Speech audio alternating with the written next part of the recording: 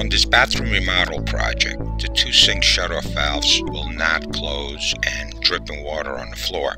Definitely need to replace them before we continue with the remodel project.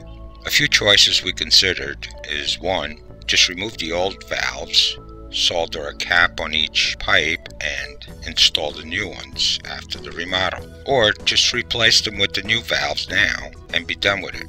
We chose the latter to avoid doing things twice. Let's go over the parts and tools needed. Because these fittings are soldered, you will need a soldering torch, lead-free flux and brush, sandpaper,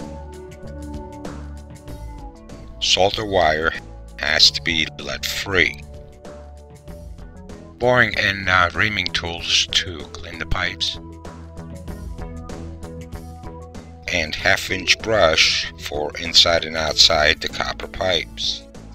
You will need a striker to light the torch, unless you have one of these that has a striker built into it already, whatever you are comfortable with or you have it handy. The valves we need are 1/2-inch by 3/8. 1/2 is the pipe and 3/8 is the hose fitting size or copper pipe fittings. If your faucet comes with that, sink faucet. The new ones we're installing are the ball joint type, so no rubber ring inside to worry about. The 1/2-inch side that will be soldered to the pipe on the wall. And here's the 3/8 hose that will be going to the sink faucet. We could easily cut off the pipe, but we plan on installing tiles on this wall, which will add some thickness to it. Plus the new sink vanity back panel adding to it even more. So not to end up with pipes too short coming out of the wall, we need to unsolder the old shutoff valves. Simply heat the fitting and have pliers ready to pull it off when the solder is at melting temperature. By wiggling side to side with the pliers, it will easily come off. Now, some people will just put the new fitting on the pipe while the old solder is still hot and add more solder to it. But we are going to clean the old solders by sanding it down till we get down to the copper and then put on the new. Use the reamer to clean the burr inside the edge of the pipes.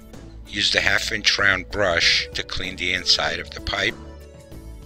We are taking the old round plates off and we'll replace them later on at the end of the remodel with a round split type. And always make sure that there's no water inside the pipe. Remove as much water as possible by bending the tubing down. If there's still water, use the torch to boil it off. Now take the sandpaper strips and sand all around the pipes till you see that shiny copper.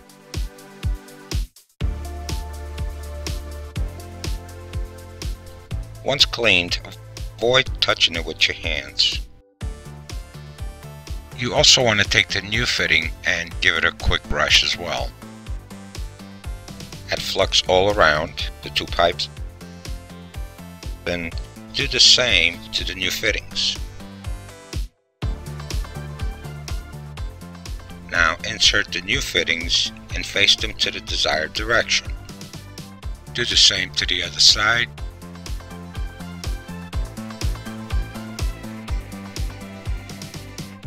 Light the torch and hold the flames on the coupling side to heat it. And feed the solder on the opposite side of the flame. The solder will be attracted towards the heat source when heated enough. All you need is a small ring around the edge of the pipe and fitting. Wipe any excess flux off the pipe and the fitting when done to cool it off, as well as taking the flux off. Flux contains acid, and with time it causes corrosion that will damage the fittings and the pipe. It looks kind of green. If you ever seen it on a copper penny that's been exposed, that's what it looks like. It's that ugly green. And this completes this project. I hope this helps to get an idea on what's involved with removing and reinstalling a sweat shutoff valve. See the description for more details on tools needed for this project. And if you have any questions, feel free to comment. And you all have a great day.